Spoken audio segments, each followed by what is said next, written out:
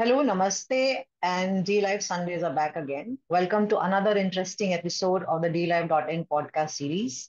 I'm your host, Ira Sahai, a certified metabolic health coach, a member of dLife.in, and also its media head. dLife.in is India's biggest, oldest, and the only award winning low carb platform. Founded in 2014 by Anup Singh, an engineer, a silver medalist from IIT Roorkee, and a 14th year pill free diabetic. In 2011, it was Anup who pioneered the path-breaking template of 100-gram carbs per day for Indians on a vegetarian diet that subsequently helped thousands of Indian diabetics find remission. dLife is the single biggest Indian low-carb platform in the world with 3,000 plus combined success stories, 2,000 plus original low-carb keto recipes, 150 plus podcasts, and more. The dLife Diploma Course in Low-Carb Nutrition and Metabolic Health is India's only legally tenable course. We are now the only one from India to also be CPDSO UK accredited with the global biggest 60 hours credit to our diploma course, and the only ones also from India again to be the SMHP approved CMHE provider. Anup Singh, along with Shashikant Iyengar, was also the co-organizer of the two global metabolic health conferences held from India in 2023 and 2024, which were historic events in the global low carb space. In today's podcast, I welcome our guest, Joshua, AP Joshua, who's been lifting weights for about 16 years now. But it's only after he became a diabetic in 2016 that he embraced low carb bodybuilding. Ever since then, there's been no looking back. And Joshua has felt the strongest both mentally and physically after he embraced this path. He not only trains people virtually, but also helps them get fitter and healthier. So I welcome you, Joshua, to this very interesting Sunday dLife podcast, which we have started back again. Welcome. Hi, thank you, Ira. Good afternoon, everyone. So, Joshua, a lot of people, bodybuilding is one of the things that people are concerned when we talk about low carb. Let me begin by asking the first question. The benefits of low carb are well known and they're my right. But how will it affect an athlete's energy level in the gym? Yeah, so bit of context, to add how you introduced me. So, like, bodybuilding has been very special for me. For example, I started lifting weights to deal with my school bullying. I was a fat kid, and I started lifting when I went to class 10th, and that is when my parents were alarmed. They were like, okay, he needs to exercise. So that is when I started lifting weights, and I thought, it would solve my problem. And it did to an extent, but then I sort of took it overboard. Like, I think a lot of us, who hit the gym, we at first, go online and we read the contemporary nutritional advice of eating carbohydrates before a workout. And so did I, back in 2011 when I uh, did quite intensive gymming in my college. I used to take a lot of carbohydrates. But uh, in some time I realized that, you can't just eat anything and think, that lifting weights will solve your problem. So eventually it didn't work for me, like no matter how hard I worked out, I never felt strong in the gym. I never became very, very muscular. And to make matters worse, in 2016, which is around 4 or 5 years, I became a diabetic because of all that carb loading, of eating unhealthy food. Because when you're a teenager in your early 20s, you feel like a superman. You want to work out and you're like, you can eat any 4,000 calories and you're fine. So finally I embraced low carb, as in the introduction, and things have been better. And to address your question, it's a myth. It's an absolute myth. Your energy levels don't suffer. I think it has more to do with your mentality, how strong you feel in the gym. And there are a couple of hacks. Like, I would recommend anybody who wants to switch to low carb bodybuilding to supplement with creatine. It really helps, especially the ATP PCR pathway, which is very important, and creatine enhances that pathway. Also, I've seen in my experience that, supplementing with MCT oil is really good. Medium chain triglycerides, they really help boost your energy level. So yeah, these two things. And Mm. yeah, I think it's more a mental barrier which contemporary bodybuilders have, which it's been fed in our brain that, carbohydrates are necessary and you need them.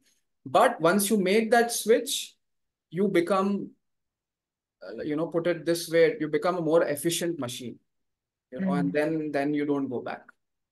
Yeah, and you're quite right, because everywhere you find this messaging of you cannot build muscles on low carb.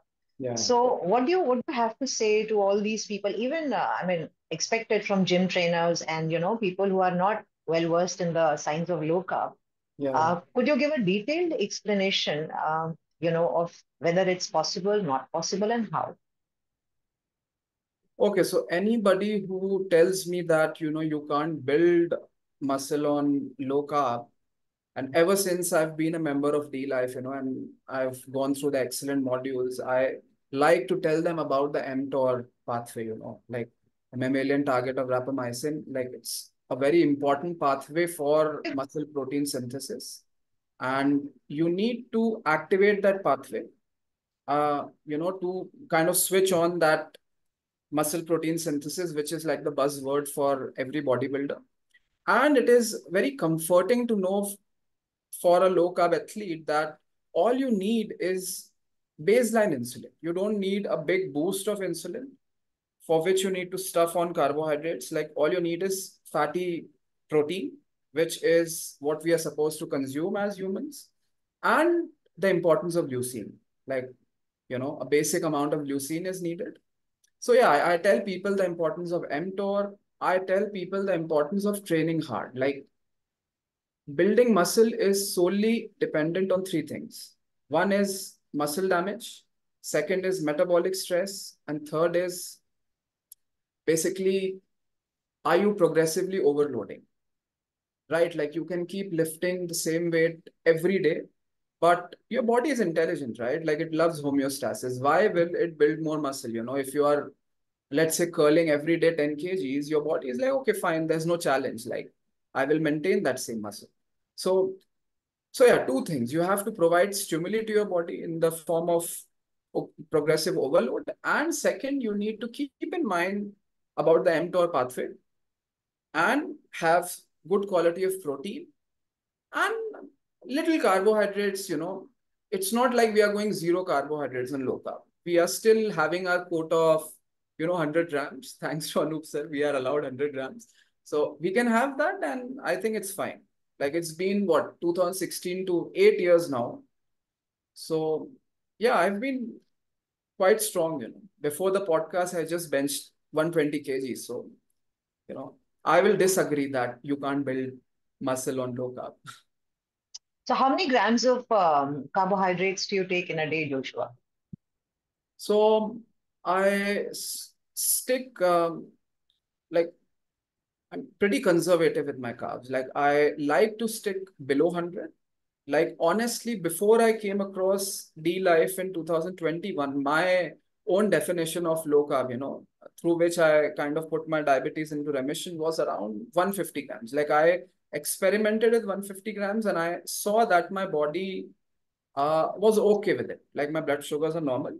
But, I would agree that, staying below 100 makes me feel better in the gym. So, like on days I don't train, I go as low as 50 grams, sometimes even 20, 30, like plain meat and little bit of fibrous vegetables.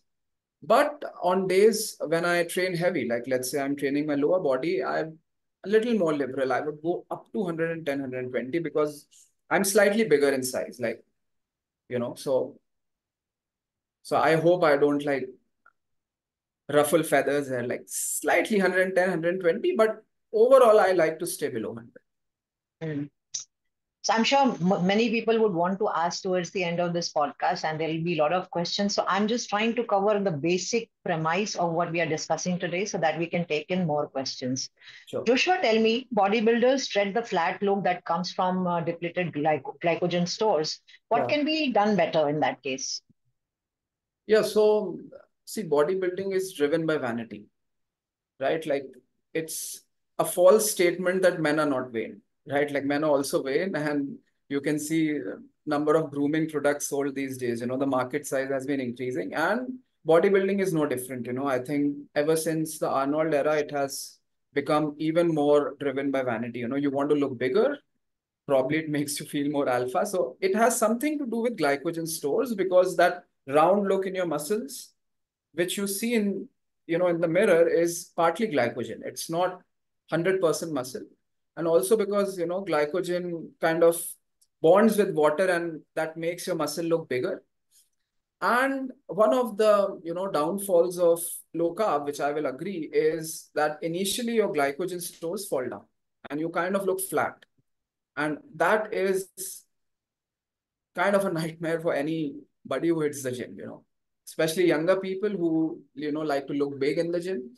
So for that, I want to tell them that, there's this initial adaptation phase wherein your, body will start losing water, a lot of water. But again, if we come to facts, a professional athlete only loses about 36% of glycogen, which is very less, right? And I'm talking about professional athletes who train for 2, 3 hours in, let's say, boxers, professional bodybuilders, power lifters. But for us, mere mortals, recreational athletes, so to say, I think max we train is what, 1.5 hours. So we are not going to exhaust more than 25% or 30%, 30% would be a stretch. So it is not that big of problem for us.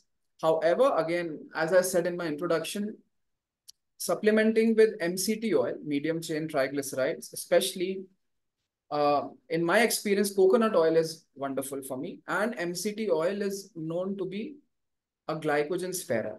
So your body will first use MCT oil as energy, and then probably it will go to the glycolysis pathway.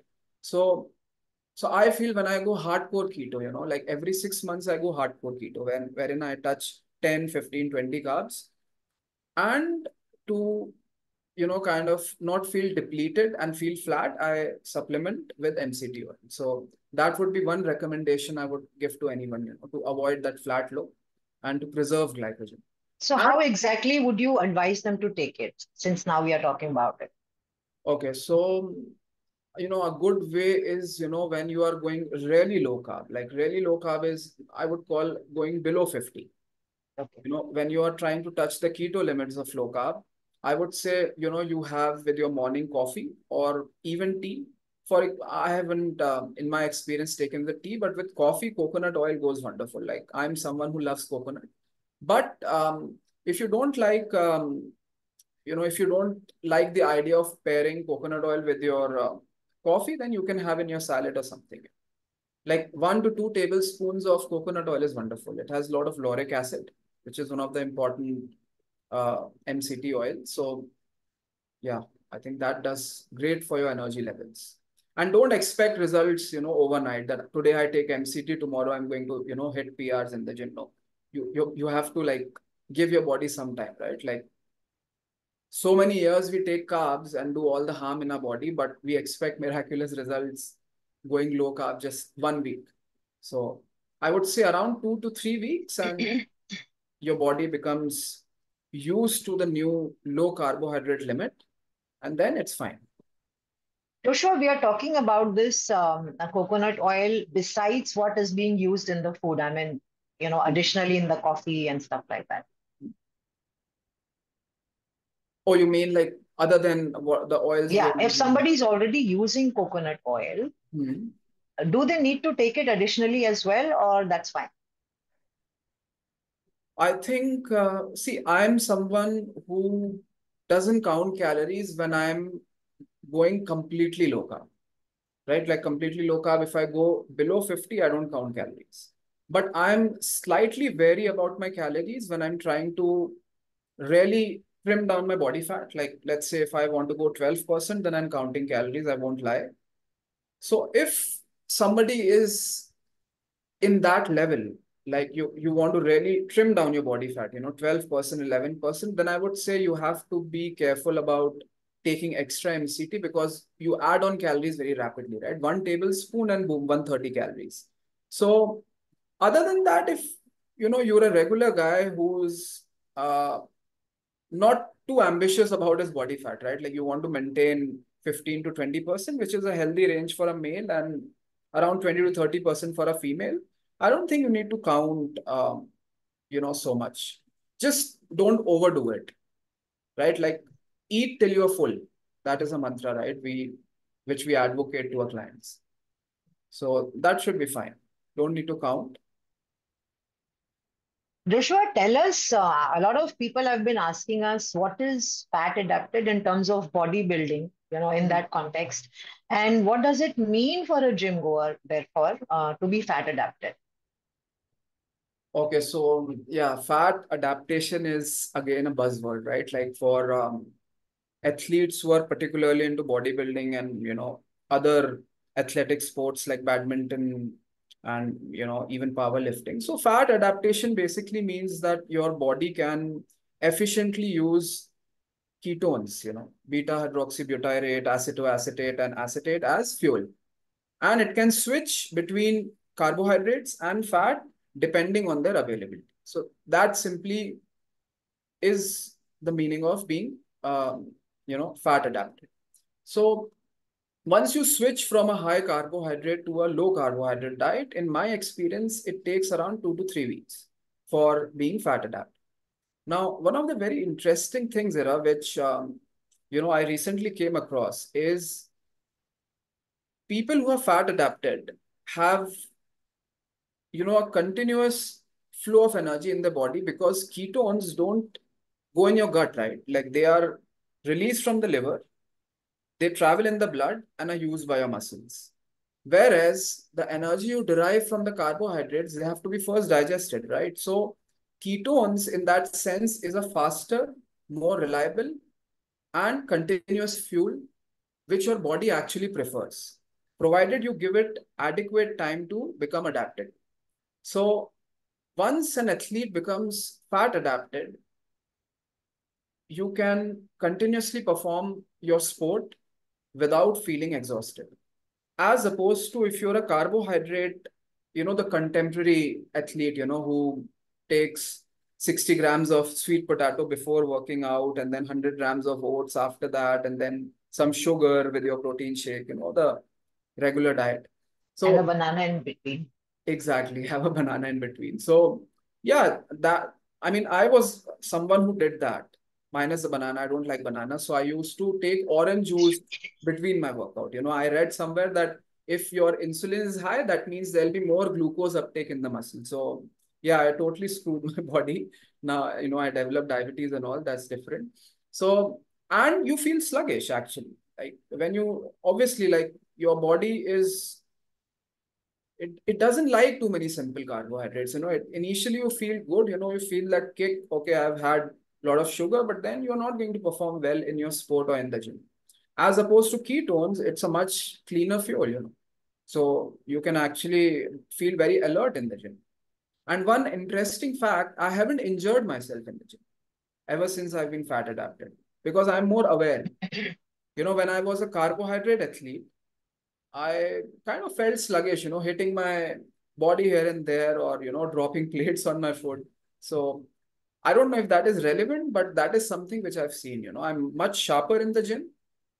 I don't do silly injuries anymore.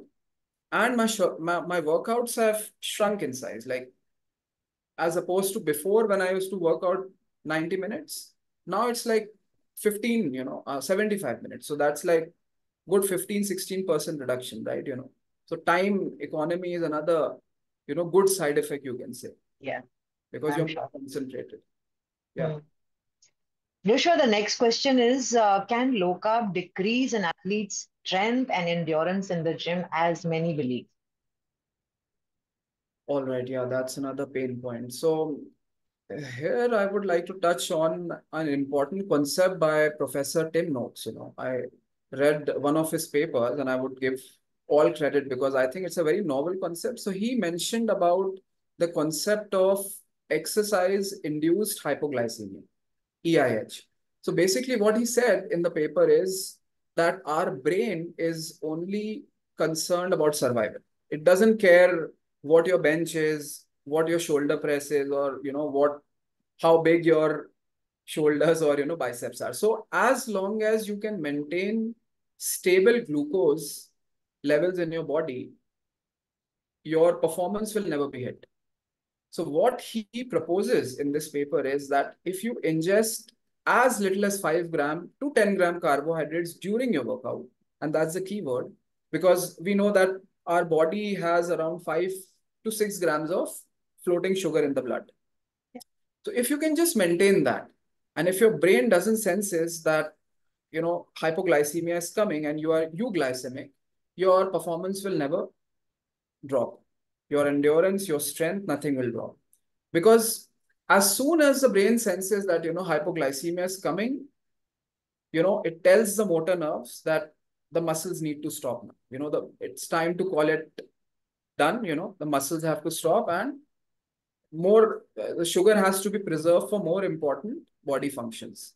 So that was a very novel concept, and I have actually tried it. I tried last week. I read this concept and I took some sugar with me, although felt very guilty doing that, being a low carb gym goer. And I won't say that I saw a lot of difference. I have to experiment more, but definitely my mood was elevated. So it was just 5 grams of sugar, 5 gram carbohydrates. And yeah, my performance was fine that day. So I would encourage anyone that maybe you can try this, or people. And yeah, now that you're talking about this sugar part, Mhm. let's talk about a little bit about the salt part also, Joshua. Mhm. Now what role does salt play? A lot of people have been talking about, taking salt water before going to the gym or while they're doing their workouts. Is there any significance to it? Definitely. So again, salt is it has been taking the blame, right? Like it's actually a good guy which has been painted the bad guy, because Yeah. nobody profits from salt, right? Like so cheap, 15 rupees per kg. So so actually, yeah, like it's been around 1 year that I have been eating a lot of salt, and that really drives my mother crazy because she thinks I'll be hypertensive. But my blood pressure has been surprisingly great ever since I've gone low carb. So the importance of salt is highly underrated. Salt is very important because as an athlete, and I mean, let's be honest, most of the parts in India, we are working out in gyms which are very hot. Even if the AC is running, there are a lot of people in India, especially in the gyms, and we are sweating a lot. So we are losing a lot of salt and we are not recovering it. So in my experience, it really boosts my performance. Like what I do is I take around 5 to 10 grams of salt, depending on how long my workout is going to be before the workout, around 20 to 30 minutes before. And I also take salty water with me to sip during my workouts. So that also helps. And great tips there. Joshua, I want to ask a very relevant question, and it's been on my mind. And it's constantly asked, by people. Is it easy to build muscles on a vegetarian or a vegan diet? Largely vegetarian because Indians are mostly vegetarians. How Mhm. easy or difficult it is, and if it's difficult, then what can be done? See, yeah, it is difficult, but it is doable, I think, provided you have the will to do it. You will have to put extra effort. That is a given, because see, it is very easy for a non-vegetarian to, you know, eat protein. Especially, I touched upon, the importance of activating the mTOR pathway, right? And we need leucine for that. It is an essential amino acid. And we know that, vegetarian sources of protein are a little deficient in leucine. So I think a vegetarian has to resort to paneer, which has good amounts of leucine. And but the downside, people say, is, that paneer has a lot of calories. So then you have to rely on whey a lot. Two sources, whey protein and paneer. You need to get your leucine from somewhere to, turn on mTOR, and you have to make sure you are consuming around 1.5 to 1.8 up to 2 grams of protein per, kgs of body weight if you want to build muscle. Because, the protein intake is very conservative in India. Like, even the RDA is zero point 0.8. which is barely anything, right? Like it's not like everything gets absorbed by your body. So I would say if you are a vegan or a vegetarian, then aim for 1.5 to 2 grams of protein, preferably from paneer and whey protein, two sources which have all the important essential amino acids, and train hard, obviously. Mm, That's the biggest factor. yeah.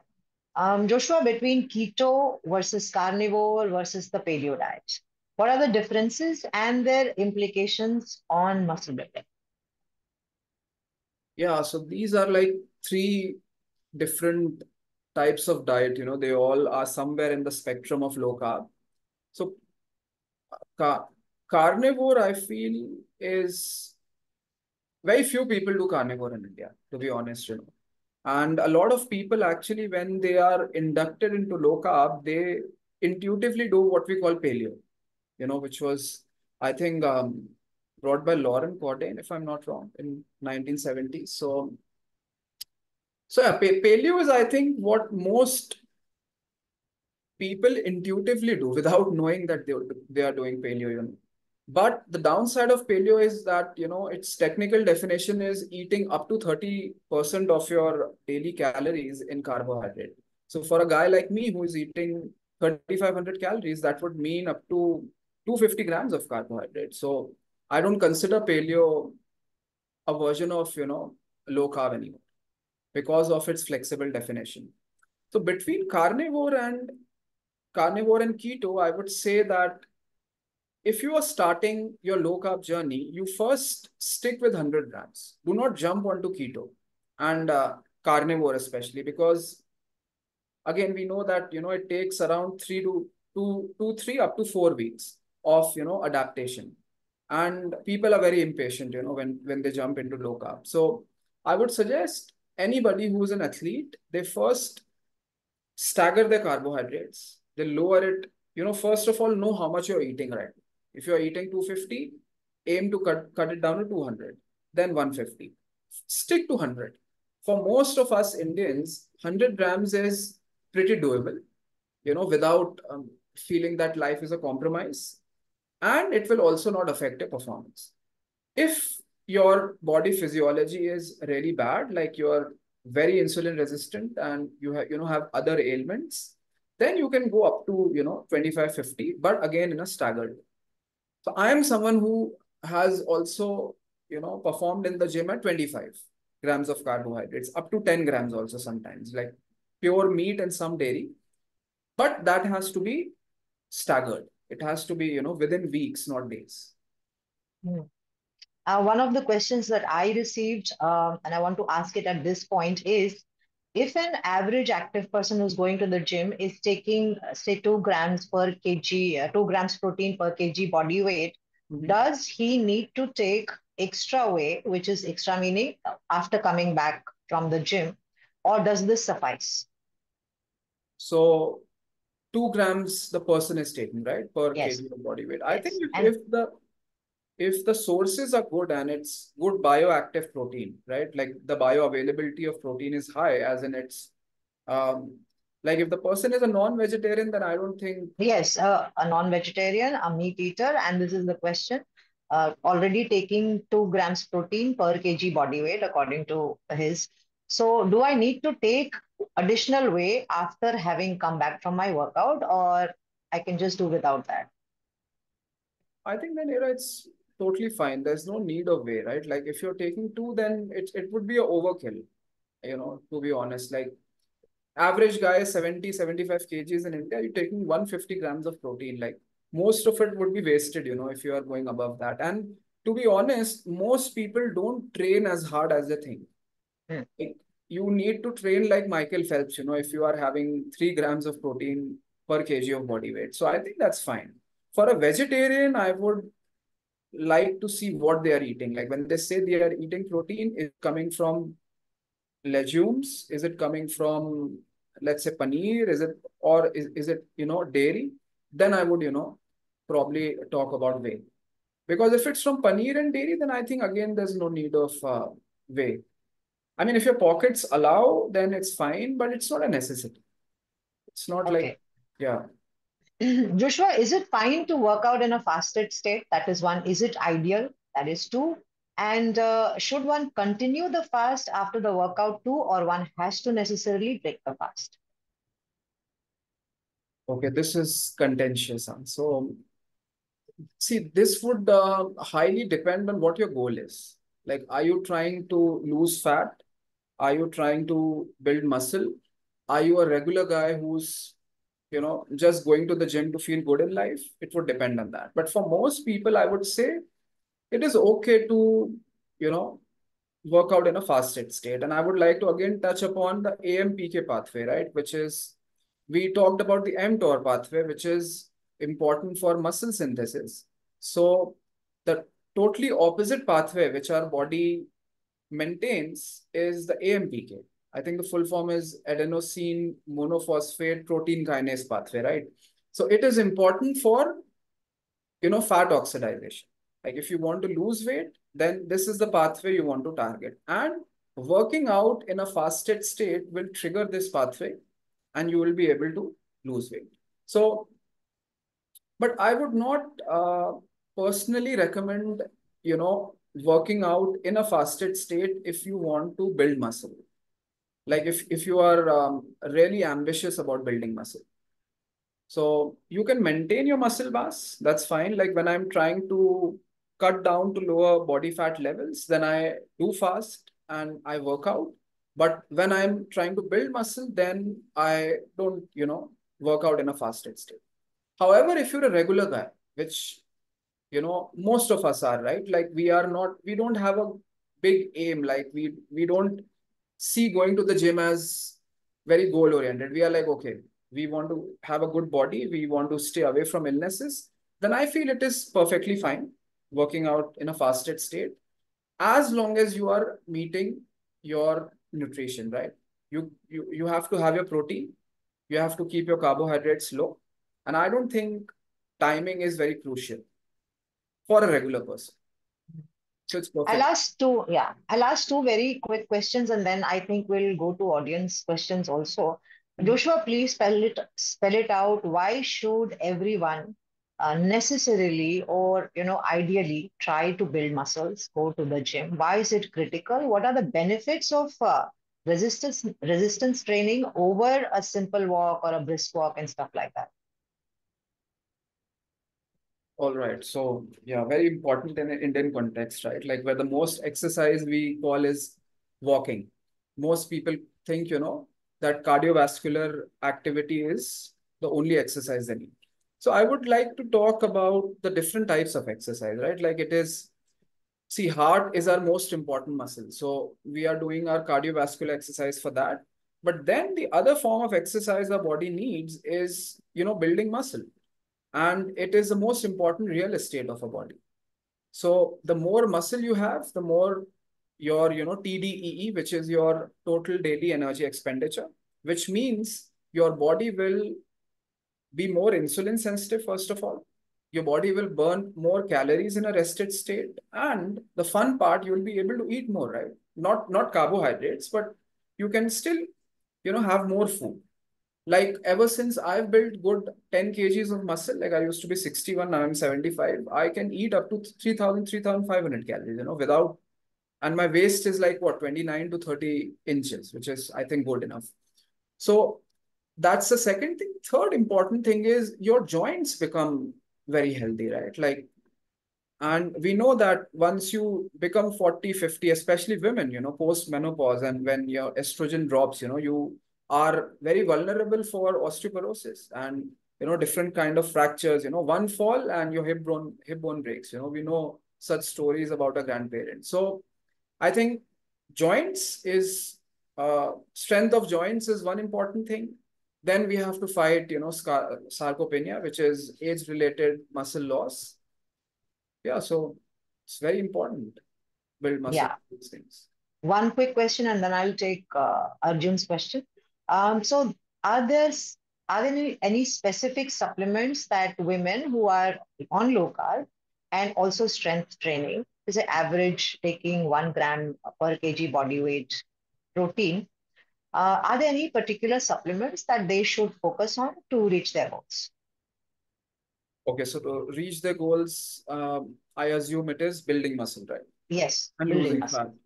Yeah. Basically, you want to re-engineer your body, have lower body fat and higher muscle. So yeah, the first thing I would say is again, other than supplements, the biggest variable here is how hard you train in the gym. Your workout should revolve around progressive overload. Regarding supplements, I would say you can take caffeine before your workout. It really boosts your energy levels in the gym. You can take, uh, yeah, enough protein you are taking. And creatine, yeah, creatine is something which I would advocate to everyone, irrespective of gender. And yeah, creatine is again, it kind of, spooks people, it's like they associate baldness and, kidney disease with creatine. But, let me tell you, creatine is very natural, right? Our body makes it. And all carnivores know that, red meat, and in Indian context, red meat, I mean lamb and mutton, it has good enough of creatine. But as an athlete, you need more of it, specifically because of the energy pathway of ATP PCR, which is the quick explosive movements you do in the gym, right? Like power lifters would know that one rep of deadlift which you do of 5 seconds, it relies a lot on creatine. So yeah, I would say creatine supplementation is very Even important. people who are carnivore. See, again, carnivore, if you're taking chicken, chicken has very less creatine. Egg has, I don't think it has creatine. Red meat, mutton, you would have to have a lot of it, like half kg, and you would get like 1 gram of creatine. And the more muscle you have in your body, the more creatine your body will store. So I think it's a good idea to take 3 grams to 4 grams of creatine of a good Okay. brand. Yeah. So here is a question from Arjun. He says, for an athlete who's also into running and prioritizes endurance alongside strength, is the low carb diet adequate? For a endurance runner. Okay. Yeah, so for endurance runners, let's say marathon runners, right? Again, that concept of which I touched upon earlier, exercise induced hypoglycemia. So I would encourage all endurance training person to experiment with this. Just have 5 grams of sugar. And see, I'm not advocating you go out of your 100-gram limit. The experiment is you take 5 to 6 grams of carbohydrates, preferably simple carbohydrates, during your exercise and see how it boosts your performance. Because you will be able to maintain stable glucose levels. And then throughout the day, even if you take like 40-50 grams, so roughly in the day, you are touching 50 to 60 grams only of carbohydrates. You're thoroughly low carb and you will be able to maintain your performance. So Yes. that is one. Second is once your fat adaptation starts and once your body is able to utilize ketones easily, you will have a stable source of energy without feeling exhausted. It is a much cleaner fuel. And as I said, ketones don't have to travel to your gut. So that digestive part is bypassed, which carbohydrates have to go through. And it will be a much more efficient process, right? Like you will not feel cramps in your stomach or you will not feel sluggish, which after a carbohydrate meal you will feel, Yes. provided you give it time. The time part is very important. Hmm. And Neha is asking for women workout performance and strength and muscle building. What is the optimum protein? She's been taking 1 gram per kg body weight. So that's enough, or she can ramp it up? 1 gram per kg would be a little less. I would say you should go at least 1.5, preferably 1.5 to 1.6. So if you're a 60 kg woman, then it would be good if you touch at least 100, right? That's better because one would be a little low. If you're training really hard, then I don't think one is enough. Mhm. Is low carb advisable for teenage athletes? Teenage athletes, okay. That's again very touchy topic, right? Like I don't want parents to jump on me, but as much as I've read, going very low carb with teenagers is not recommended because they are in a growth phase and there has not been much research. But I feel if you are below 120 grams, and you are above 80 grams of carbohydrates, that is sufficient. I don't advise going keto for a teenager. Keto, yes. Yeah, There's because no reason for that, and there's no particular reason or goal for that. I think what Joshua is talking makes absolute sense. You can still be 120 gram carbs, and you're fine. yeah, Yeah. So, Joshua, another question. Would you want to add something to it, or should I take the next question?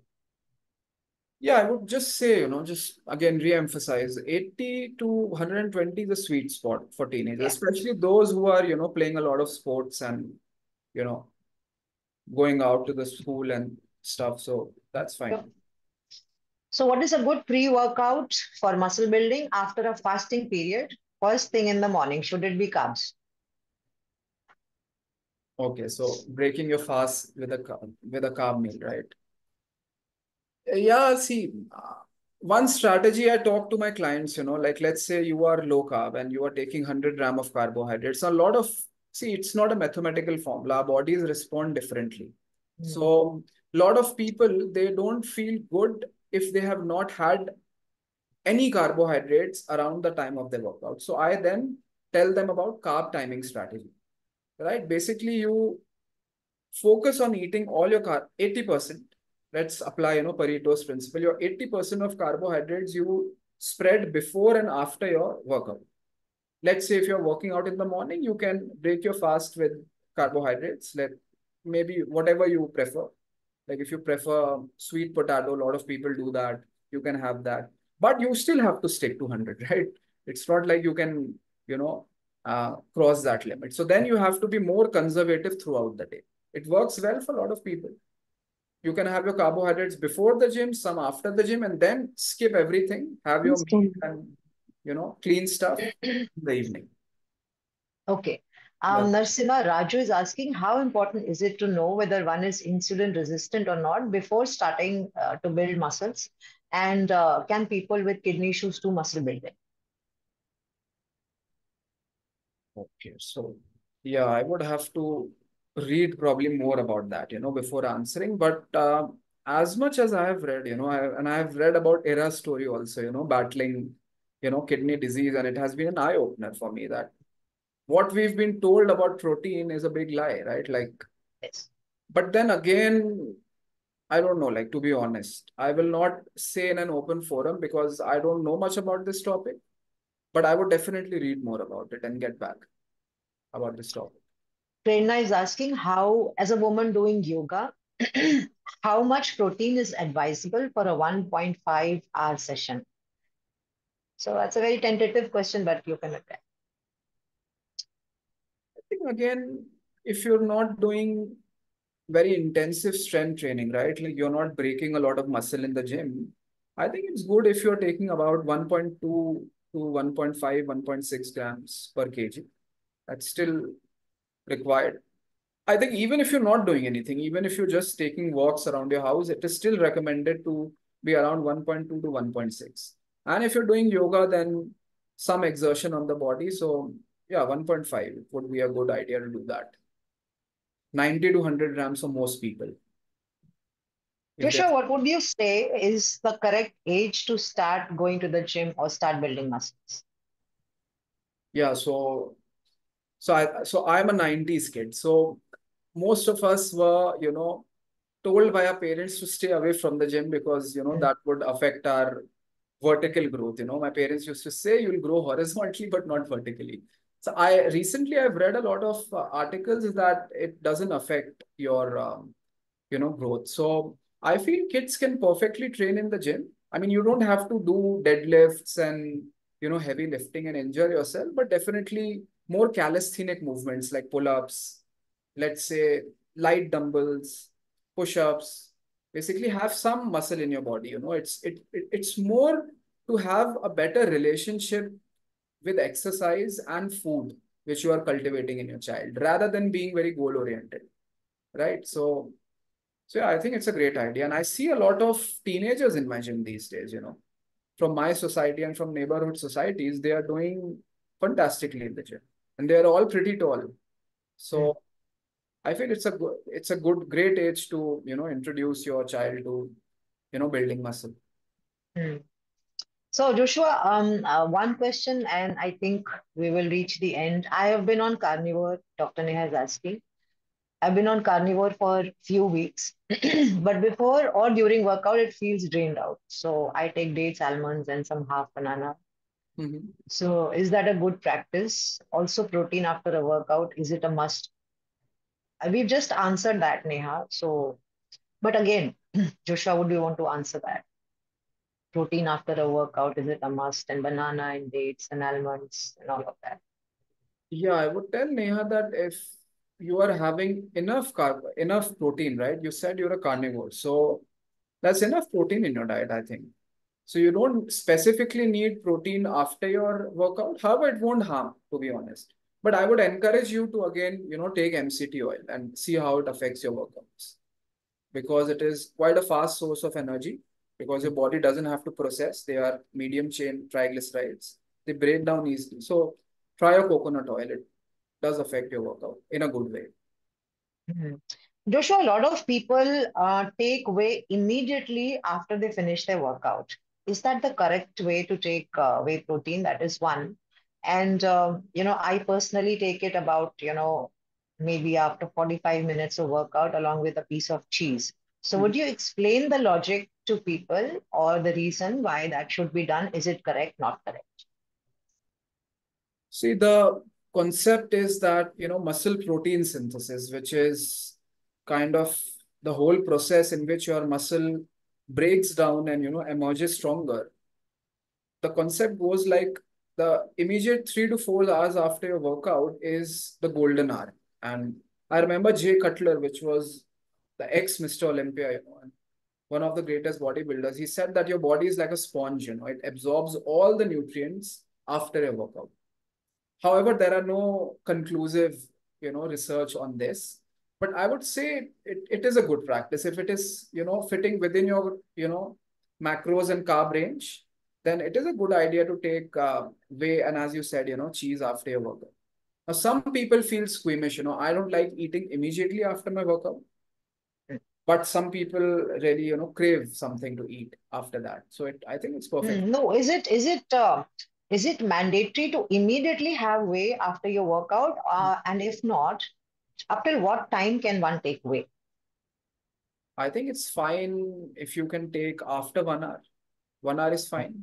Maybe 1 and 1.5 hours. But definitely, I would say till 2 hours, you like not after 2 hours. Eat something, because your and your body is basically depleted of nutrients, right? Like if you've really trained hard, so you need some protein. Ideally, even in a low carb, to pair your protein, some carbohydrates, like maybe 10 grams, if you can do that, that's also fine. Okay, there's a question from Dr. Arvind Sabharwal, how to make liver so effective that it burns fat instead of carbs to carry the gym exercises. Yeah, so I would again tell Dr. Arvind, the fat adaptation phase, right? Like wherein your body becomes very efficient at burning ketones. So you just have to switch to low carb, give your body 3 weeks, be patient with your body, and then you will see, you will feel the difference. Whether you're a runner, whether you're someone who works out in the gym, you play a sport with your son or your daughter, you will feel the difference in Hmm. 3 weeks. So Anup is asking a question. I take cold coffee with ice cream before and after gym. Is that correct? No carbs otherwise. I think that's perfectly fine. I mean, if it's fitting your 100 gram, quota, then it's perfectly fine. I mean, he's taking cold coffee. I sometimes, take my favorite dessert, for example. I still take sugar free, but there is some carbohydrates. So yeah, that's fine. Okay. So for endurance training, what level of fat intake would you advise apart from your protein and carb advice? Yeah. So when people switch to low carb, they know that they have to go low carb, but they forget the fat, Hmm. because fat is the villain, right? Like it is one thing to intellectualize that fat is good, but still it doesn't really sink in well with us, like most of the people around the world, not just Indians.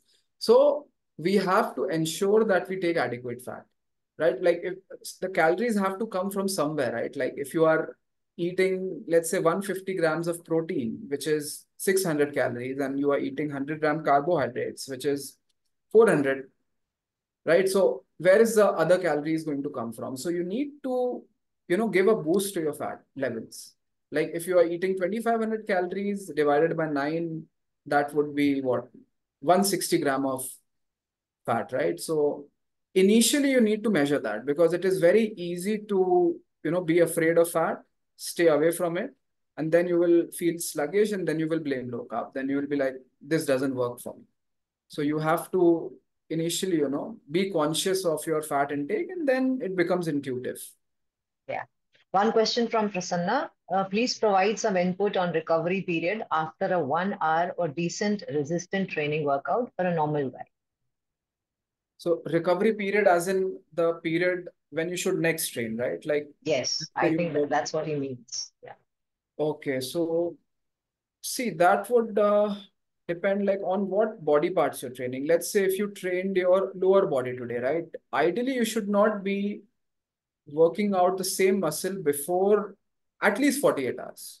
I would say preferably 72, but 48 hours is a bare minimum. If you're able to work out before, then you've not trained hard enough. So I would say around 48 hours is enough. Good nutrition and good sleep. If you've not slept, then take for 72 hours. That's fine. So I think we've reached the end of the session. I don't see any questions anymore. Anup, Shashi, would you want to come online? We'll wait for a few seconds. And if there are no questions, then we conclude this session. Anup is Yeah, here. Yeah. Anything that you want to ask, Anup? so that's all. That's all. Oh. So I So should we think, end? yeah. So somebody is asking which is the best coconut oil in market. You want to answer that? Yeah, I forgot the brand. I'll come back to you, but I use it is hand It's pressed virgin coconut oil. I've forgotten the name. It's in my Amazon. Yeah, and Dr. Pranav, it's always mentioned in the WhatsApp group also. So that this question you can ask in the WhatsApp community group also. We'll Mhm. answer that there. So with this, we come to the end of this very, very interesting Sunday podcast with dLife podcast. And this is Ira Sahai and Joshua signing off for this weekend. We'll catch you again next weekend. Bye bye. Stay fit. Enjoy your Sunday. All right. Thank you. Take care, all. Thanks.